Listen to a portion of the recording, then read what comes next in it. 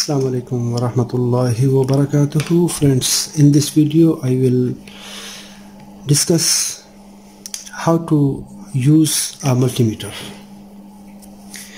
Being electrical professional, electronic professional, or you are in home, in this modern technology, it's very small device. It's have cheaper and expensive, everything is available, but we must know the procedure, how to use this one, how to use multimeter. If we have a minor problem, we can test easily. Other than if we have a minor problem from a cable, we should test. If there is no output voltage from any socket, we must know the procedure, how to test it. So let's start. Multimeter basically is a test instrument, a device to show you the presence of the voltage, current. It can measure the resistance of any circuit. Multimeter are analog, digital. I have analog multimeter, but that is past days. This time no one uses analog multimeter, everyone uses digital multimeter. So digital multimeter, we have two types: manual ranging and digital ranging.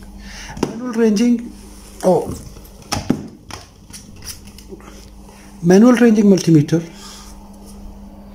it is also the old-fashioned. You have to select and then you have to determine the value. It is slightly difficult, but it is the same. This auto ranging multimeter have both options, manual ranging and auto ranging. I have this manual range multimeter, auto range, this auto range. Other multimeter have different options. This multimeter have voltage, millivolt, milliampere, microampere, continuity, and ohms. Okay, this multimeter have AC volt, DC volt, ohm, continuity, ampere. This multimeter, this have resistance, milliampere DC, volt DC, volt AC, capacitor, ampere AC. This multimeter have volt AC, volt DC, millivolt, ohm, continuity, diode, capacitance, ampere, microampere, milliampere. So, but this multimeter is all in one. It's slightly expensive, but the best quality. It is I am not promoting anything, I am just showing my experience. This one is multimeter, digital multimeter.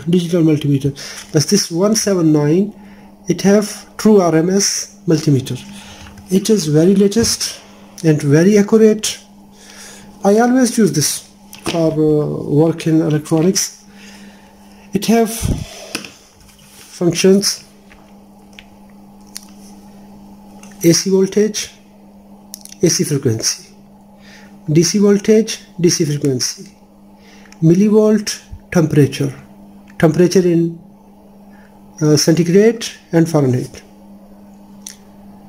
So then there is ohm, capacitance, continuity, diode, milliampere, AC, pulsating DC, and hertz. What is the frequency and the amperage?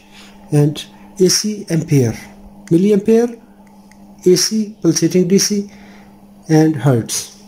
So I use, most of the time I use this multimeter. I have DSO, digital storage oscilloscope.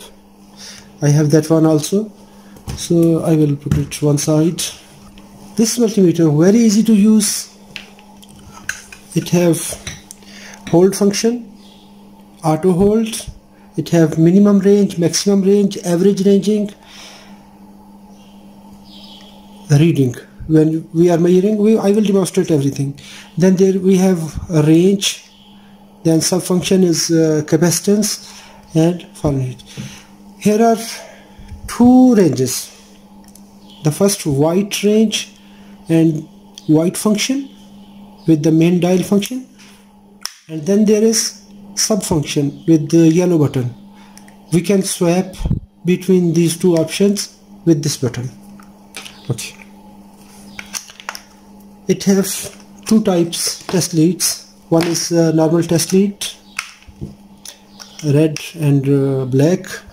It have 4 input terminals. One is common. I will remove the leads first. Common, voltage ohm diode function, and 600 volt category 4 and 1000 volt category 3 cable. These depends upon the cable. And here is 400 milliampere, and here we can apply 10 ampere maximum. It's the maximum ranges. When we are using these functions, we have to select this common lead here and red lead here. But when we will use these functions, we will swap this lead to anyone. Now we will start. First, I will switch to AC voltage. I have this socket, AC socket. Take 2 leads, connect to multimeter. It will show the voltage value. What is the voltage here? 235 volt. At the same time, if I will press this button, it will give me the frequency. What is the line frequency? 50 Hz, 60 Hz. Sometime we have fluctuation in frequency. The voltage are regular, 230 volt, 220 volt, but we have problem in frequency. So 236 volt, 235 volt, that's 236 volt. That's nice. Okay, and we can measure directly frequency. It's giving 50 Hz. That's nice. Stable frequency, stable voltage. So you can check AC voltage and AC Hertz here. Now I have DC function. First of all, I will discuss the auto ranging, then I will show you the manual ranging. Volts DC. If I have a battery cell, I want to test it. Is it working or no? Connect any side. We have 2 leads. It's giving 1.6 volt. 1.6 volt. When we are using DC, we must know the polarity. We should know the polarity of voltage. Here it's giving DC voltage. If I connected the leads here, it's giving me 1.6 volt minus. There is a negative sign. So that means we can determine the polarity. First of all, it gives me voltage value. What is the voltage value? And then it will give me the polarity. If I connect in this way, it's giving me 1.6 volt without any sign. So that means if I connected this red lead here, red means positive, live wire, it's giving me 1.6 volt. Very nice. When it's connected here,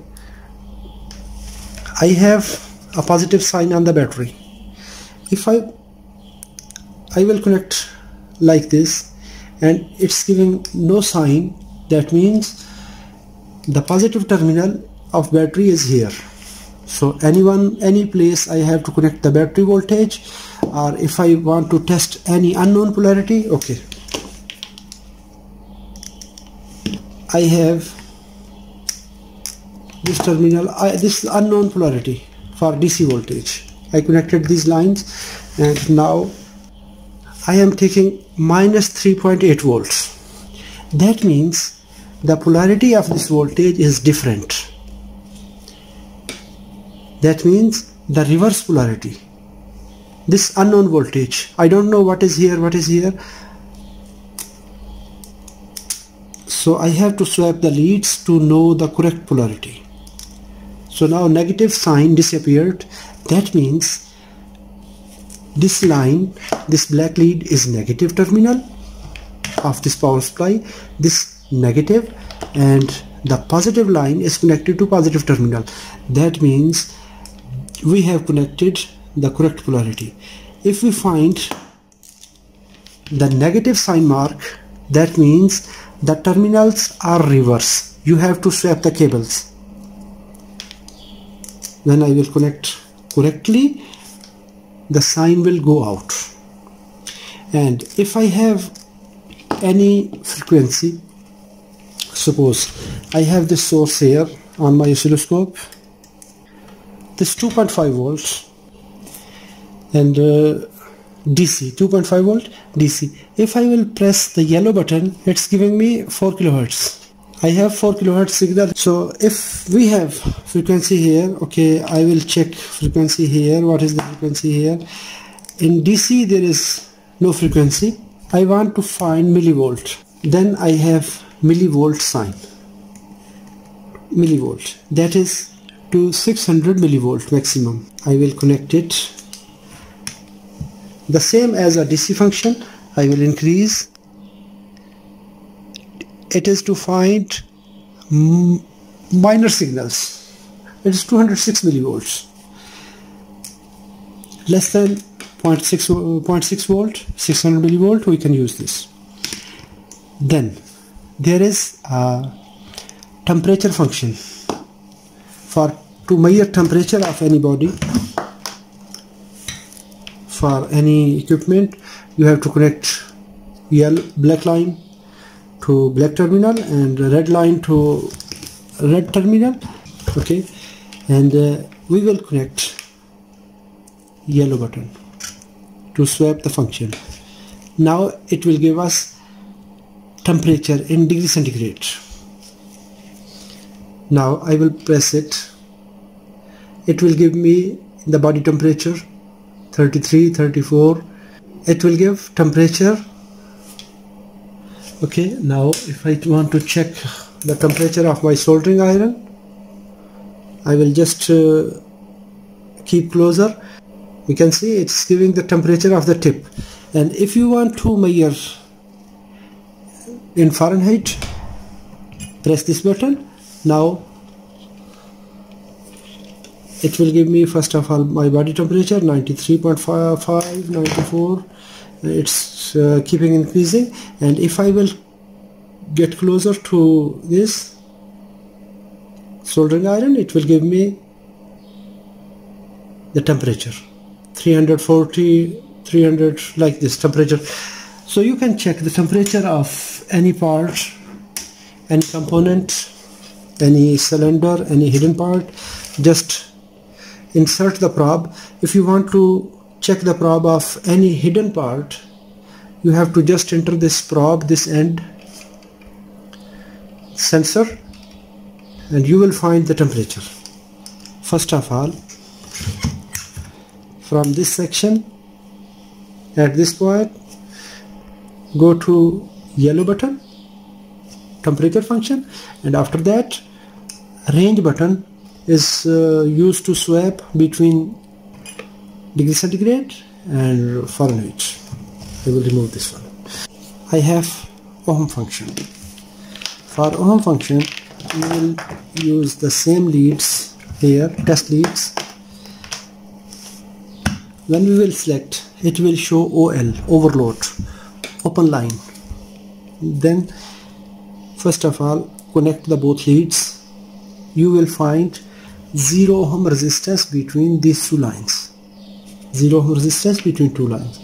Now if I will connect any component between these two components, to measure the resistance, take care, never touch the both leads, so you will not get the correct resistance. Okay, place it, hold it in any helping hand, this component, or just only touch from one side and the other side should be like this. You will take the correct resistance, 176 ohm, 176.5. okay. At the same time, if I want to check the potentiometer,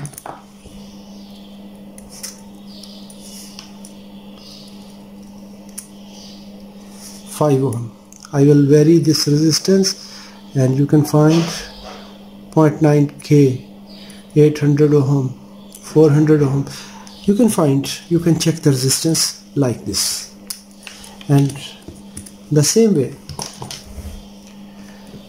we can check the resistance of any connector, any wire like this. I will connect this wire here and I will connect. So this line is not reading any resistance. This is varying resistance. So if I will connect the green line,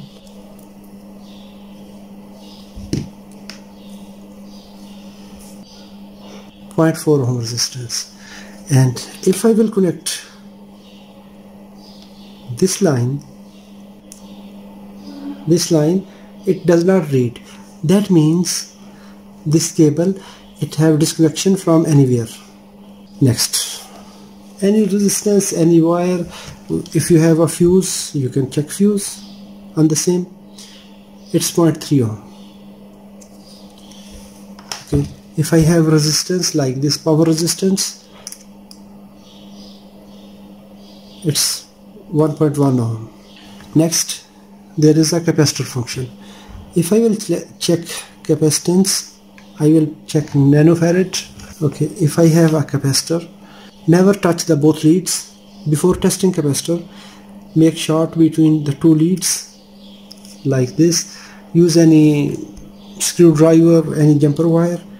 Okay, after that connect one line to this one, so I can check it. This 869 nanofarad, it's 1 microfarad.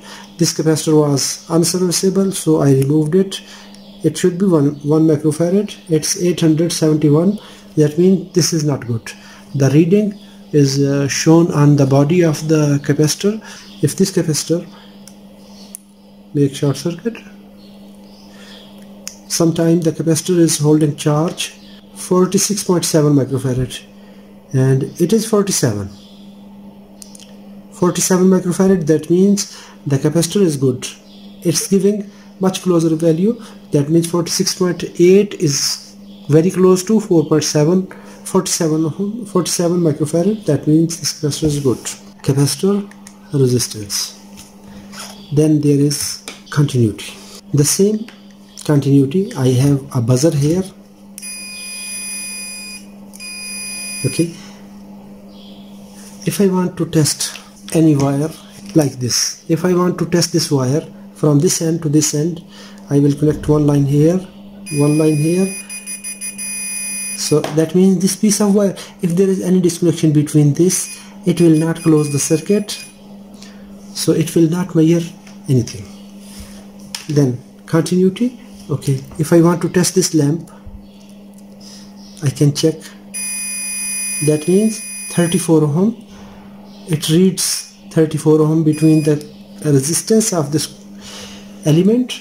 That means this one is working properly. Then I have diode function.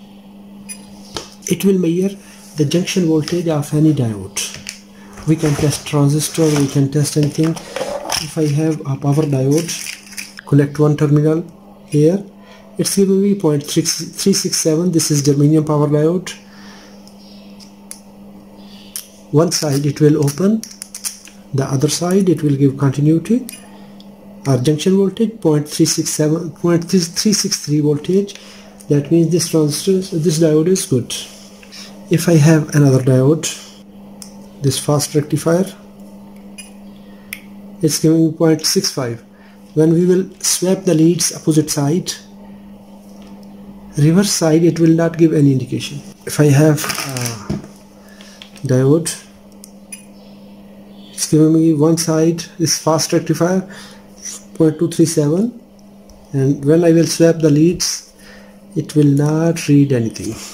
I cannot find anything. You can see it's giving me junction voltage in the forward condition. Now here the black lead is cathode and the red lead is connected to anode. So This is cathode. Cathode is marked with a ribbon, with a band, with identification mark, and the red sign, that is positive side, that is called anode. Cathode, anode. The same is here. This one is anode, this one is cathode. Okay, if you have any Zener diode, the same way the forward junction voltage will determine 0.7 volt. That's this diode is functional. It's a Zener, but here we will just verify the forward voltage because the Zener is used in reverse bias. The same way we can test transistor. If I have a transistor, first of all select one common. Suppose I selected the red lead as a common pin and I selected one pin common here. Okay, I will connect to both leads, nothing. Then I will connect to this black lead to this pin and I will connect here 0.47 and here nothing. Then I will connect this lead to body, to third pin, one line reading, second line no. Now I will swap the leads. I will put this lead as a common. Okay, nothing, nothing. Then I will connect this lead to this pin, no reading, no reading. Now I will put red lead to last pin, this one, and I will take reading 0.464, here 0.467. There is more resistance between two pins. Now you have to compare this one. Here 0.462, 466. The more reading that is between base to emitter. The more reading between base to emitter. The low reading between base to collector. So now we can identify here is base, here is emitter, here is collector. So you can test any transistor, and now you can test the check in the polarity. Red positive, positive P, black negative, and negative means N. So collector is N type, emitter is N type, base is P, the common pin is P. So N, P, N, because common in center, N, P, N. So if any transistor will read another reading, so I will check here.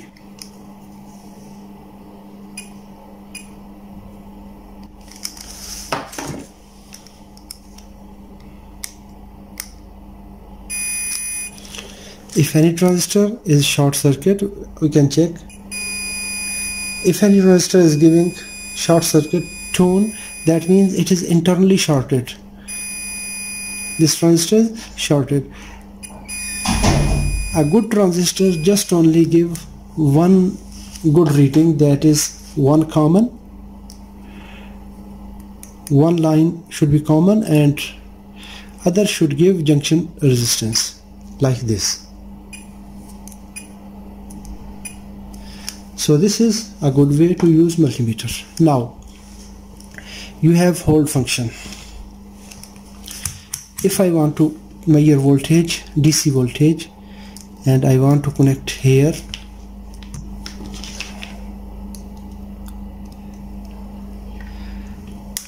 this reading is instantaneous, but if you want to hold this reading to note down, okay, just put hold button.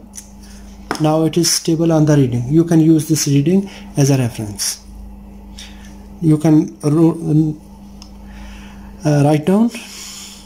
Maybe if you are connected to some circuit, there a voltage comes for a short time, just only put auto hold,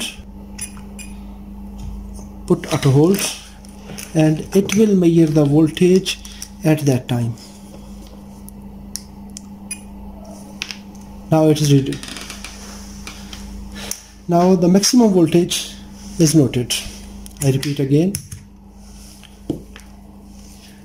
Hold function is to measure, to hold this reading. Now this reading is hold, but if you will press this button twice, 2 times, hold, auto hold. This auto hold is visible now, and now if any reading will come here and stable, it will give a beep that the reading has been holded. It is 1.6 volts. Sometime you cannot make reading for anything, just only put auto hold, and when a short pulse will come there, it will record automatically. Then we have minimum and maximum function. Minimum and maximum. Any multimeter, these functions are for any multimeter. Any multimeter have these functions, you can use them. Okay, if you have turned on minimum function, minimum maximum function, it will measure the minimum and maximum voltage. If you have any fluctuation in any power supply in any circuit, just only connect it here.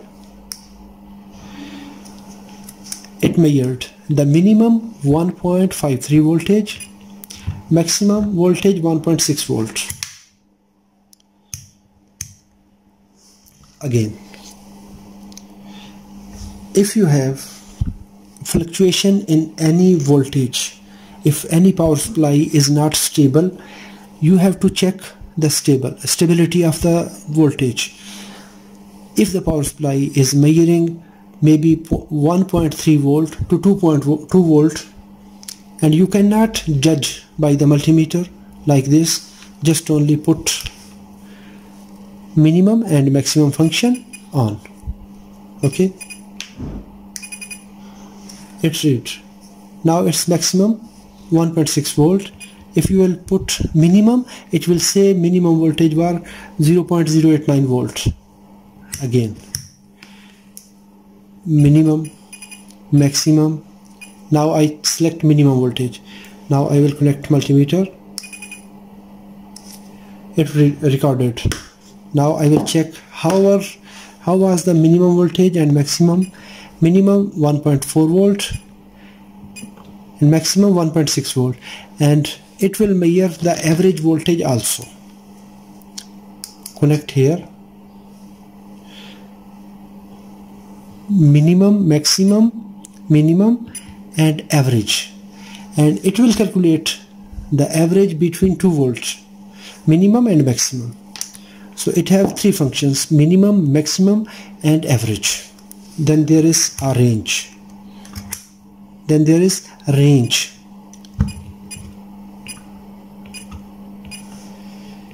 We have different manual selections.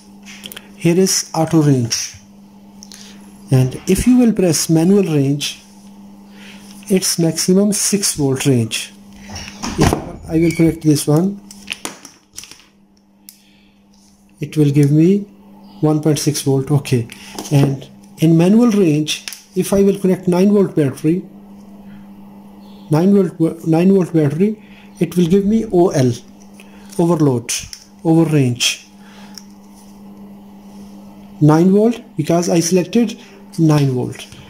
And if I will select 60 volt, now at maximum 60 volt range I can measure this voltage, 8.6 volt. At 6 volt it was not measuring. At 60 volt it is measuring voltage.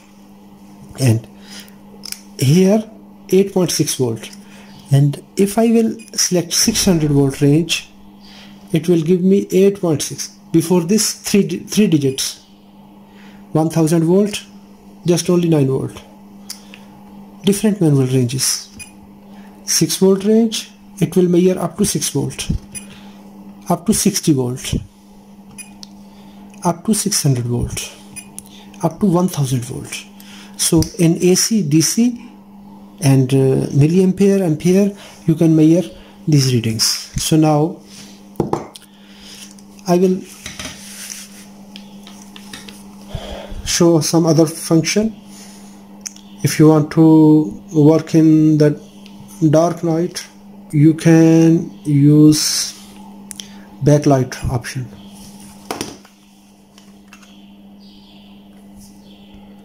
It have a backlight. Press this button. It is for 2 minutes. After 2 minutes it will automatically off, but now it is off. Before turning on, put this button. These are hidden features of this multimeter. Put hold on. After self-test, it is giving all lamps auto hold. So that means this is the screen test. Again,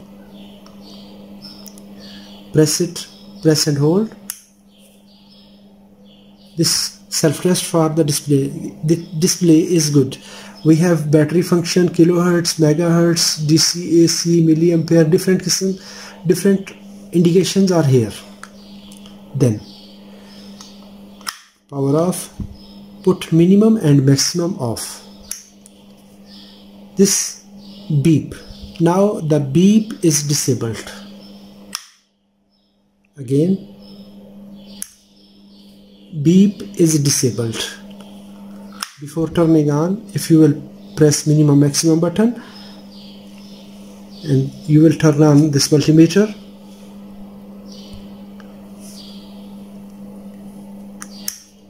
it will turn off the beep. Now the beep is off. Now yellow button and on. This P off, automatic power off or sleep mode off. And if you will press the range, there's smoothing mode. If you will press range button and power on, this S, smoothing mode off. When smoothing mode is off, the display will change rapidly and it will not give a smooth reading. This system is normal on. And if you will press range and on, the smoothing mode, S mode, will turn on. Now the reading will more quick. If this video is good for you, you can like, subscribe, share. The current function we will discuss in next chapter, because this is totally different. You have to swap the leads and it needs some special care, some special safeties. We will discuss in our next subject. Thanks for watching. Assalamu alaikum wa rahmatullahi wa barakatuh.